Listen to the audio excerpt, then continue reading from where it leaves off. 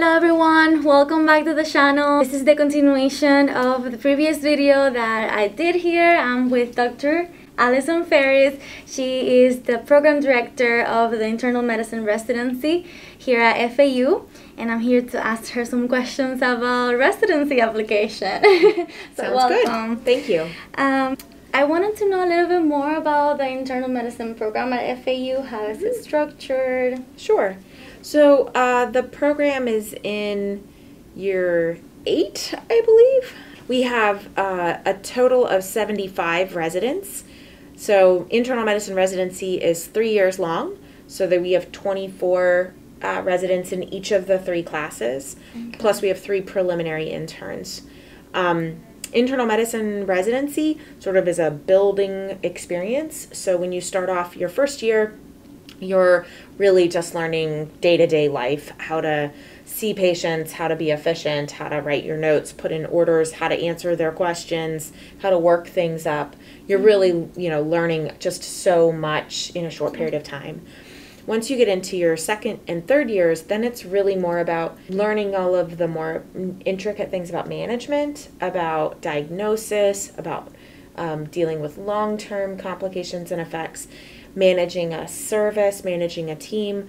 And then for them, it's also about their career exploration, figuring out what they want to do next, whether they want to specialize or not. The program is spaced out on 3 sites. We have 2 main clinical sites. Boca Regional is our prime site, Bethesda Hospital East, and then Delray Medical Center. So we use 3 community hospitals where the residents have a mixture of inpatient services, ICU, consultants, and so they get a chance to sort of see a broad diversity of patients, of diseases, and also get to see different hospital systems.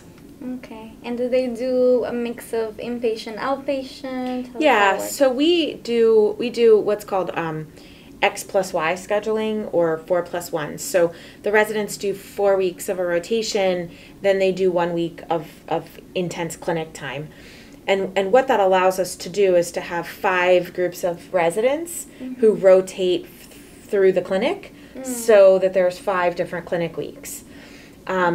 That allows the residents to have some continuity with their patients because they always know that every 5th week they'll be in clinic. And then it also gives the residents a little bit of a breather because clinic week is a little easier than inpatient weeks or ICU months. So they like that too. Plus they're guaranteed to have that Saturday and Sunday off. So they guaranteed to have a weekend off. So the residency as a whole over the 3-year time is about 30% outpatient, and the rest is inpatient based. Okay. And the weeks that they're not in clinic, do they go weekends they have to go to? Yeah, so it just depends on what rotation they're on. If they're on the ICU or an inpatient medicine service, they probably are working one of the 2 days of the weekend, so that they always average 1 day off a week, but what day that is can vary. Okay. So I wanted to also differentiate because we're now in a pandemic, as we all know. So how has the residency application process changed from the in-person process? So it's online. It's through Zoom or WebEx or Skype or whatever program your organization uses. So the application process itself has not changed. That's still through a product called ERAS, or the Electronic Residency Application Service. And, it's basically putting yourself in putting all of the information about you, everything about your hobbies, your interests, your special skills, your experiences, your research, your volunteering, your test scores, your transcripts, all that stuff into essentially a big database. And then you designate what programs you want to apply to, and those programs can see your information.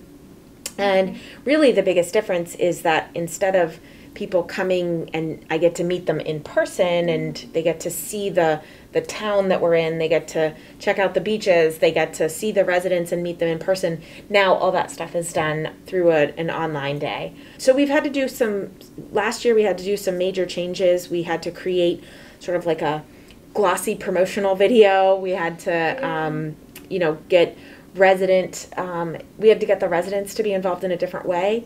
So they do, they do their own event the night before the interview where they get to interact, again, over the computer. So it's definitely changed that. I will say that, probably not surprisingly, although it was surprising for me last year, I can usually get a sense of what the candidates are like over the computer interview. I look at my current class of interns, and I don't think any of them caught me off guard when I met them in real life.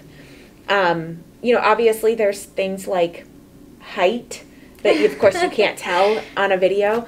But other than that, I pretty much could figure them all out based on their application, their interview, how they interacted, how their mannerisms were. So it actually does not serve as a disadvantage by doing it online.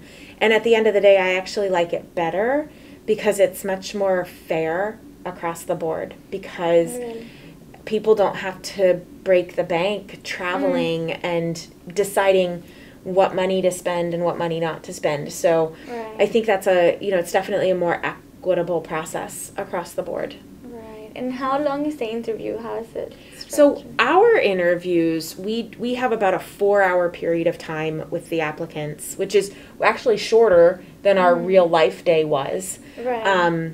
But it's about a 4-hour day. Starts with a welcome and a presentation by me. Then we have our applicants get 2 interviews. One is with me and one is with another faculty member. We do standardized interviews, so everyone gets asked the same series of questions. Okay. Again, trying to keep it a pretty equitable, fair process. And then in between interviews, we have sort of like a waiting room where the applicants can chat with each other, can talk to our coordinators. We try to get some residents to pop into the Zoom room. And then we always end with a video tour as well as a Q&A with some of our residents, so that they can give them sort of last minute questions that come up, things like that. That's good. For the application for internal medicine residency, is research needed, and if it is, what type? So a lot of that really depends on you as an individual candidate and what your goals are for residency. So if you are a stellar student, amazing scores, lots of volunteering, and you're looking at things like gold humanism and AOA, research does play a role in your selection to things like AOA. So if that's one of your goals, you certainly want to be doing some stuff. Similarly, if your goal is to go to a really academic program that does a lot of research, that everybody ends up going into a subspecialty, programs like Duke or Stanford or Mass General, you probably want to be doing some research to prove that you will fit into the type of program and the style that they have. On the other hand, if you don't love research and that's not your goal in life, you don't plan on, developing the next greatest monoclonal antibody therapy for whatever, that's okay too. But, if you're going to get involved in research, you want it to be something that you have an interest in, because that'll help you want to do it, but also something that you can accomplish in the time frame you need to accomplish it in, because you want to be able to talk about it in your interview process. So, for me personally, it is not a must. If I look at an application that doesn't have any research experience, that doesn't matter to me. But certainly other programs and other program directors feel differently. So really it depends on what your goals are ultimately. Okay, yeah. And what about step scores now with step 1 being so that's really the magic question. So historically, step scores have always mattered. But again, depending on what program and how picky and selective they want to be, that's where the step score number came into play. As step 1 goes to pass-fail, I suspect, and again, this is just my opinion, not gospel from any organization, I suspect program directors are going to look at step 2 scores and are going to put a lot more weight and a lot more importance on step 2 clinical knowledge, the CK. I think what will eventually happen outside of your time when you're, probably in attending is that will also become pass-fail. Do you think? I do. I think that will eventually happen, yeah. It'll take years, but I think it'll happen. Ultimately, I think I understand the reasoning to make it pass-fail. I understand the push, but I think it actually is very hurtful to some applicants to have a pass-fail on that, because there is something to be said for standardized test taking and standardized test scores. So I hope everything doesn't go to pass-fail. I hope there are some things in the world that still have some differentiation in it, but it'll just make the application review a little harder for me. Yeah, no, and especially people coming from different schools. Yeah, I mean, certainly if I have applicants from, 147 U.S. medical schools plus, 10 or 12 Caribbean schools plus, hundreds of international medical schools, one of the things that is very easy to compare people by are scores, for better or for worse. But, whatever happens, we'll roll with it. We'll figure out a new solution. For the international medical graduates, are they access different in the application in terms of? What do you mean by access different? Reviewed in terms of they need more things to. So, certainly international graduates, one thing that we look for is that they've had U.S. clinical experience.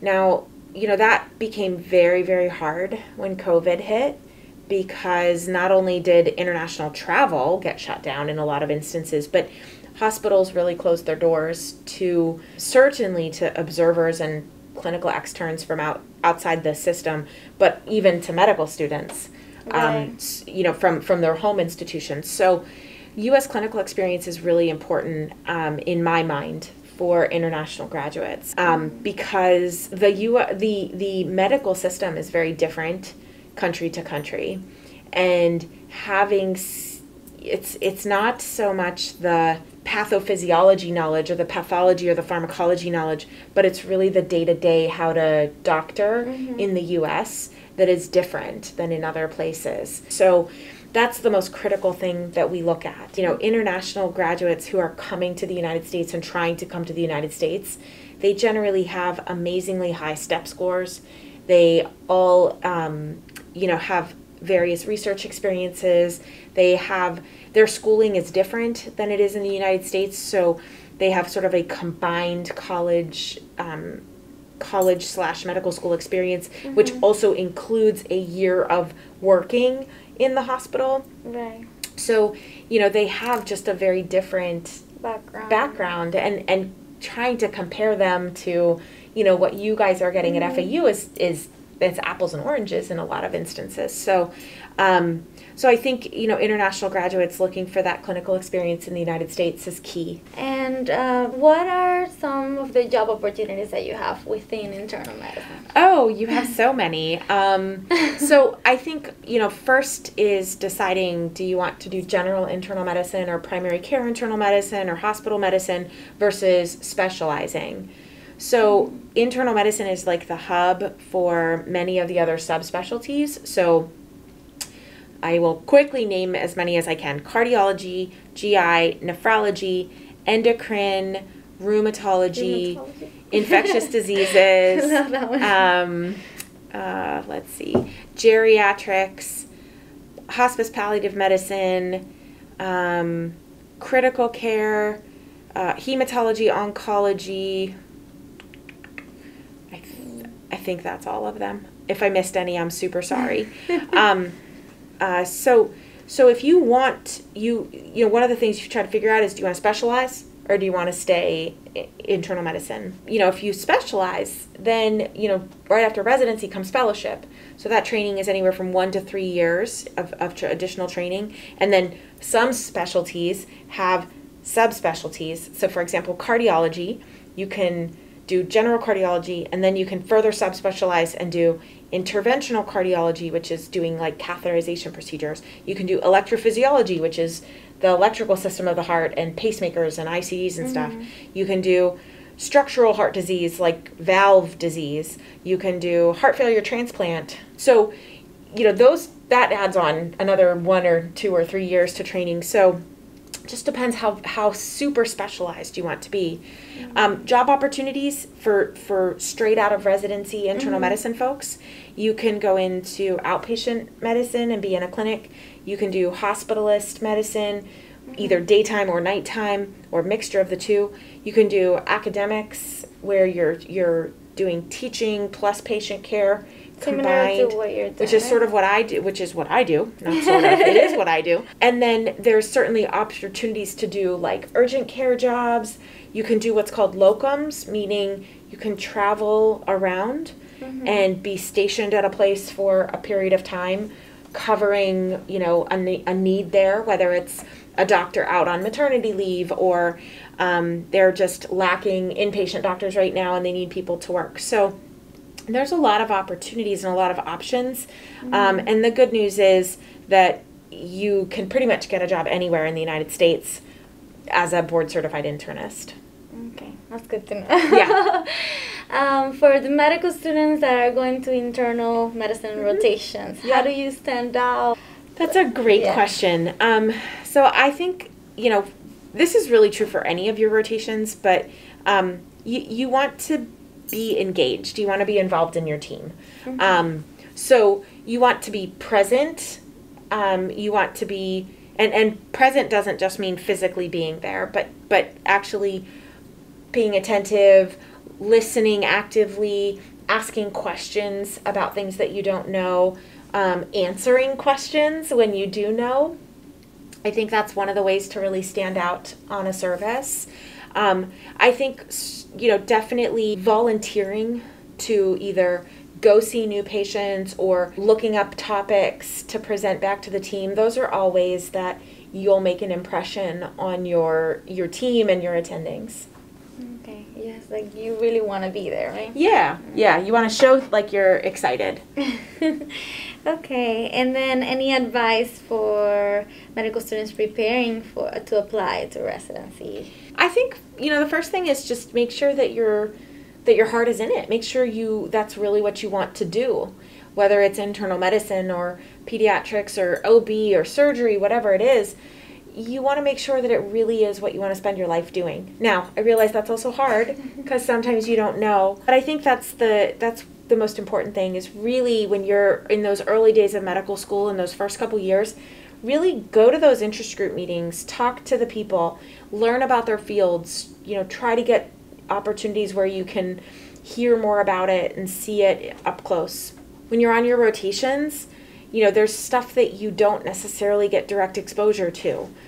So if there's a possibility that you really like the radiology stuff, see if you can go to radiology and talk to the radiologist someday. If you have a patient that got a CAT scan, volunteer to go talk to radiology about the scan.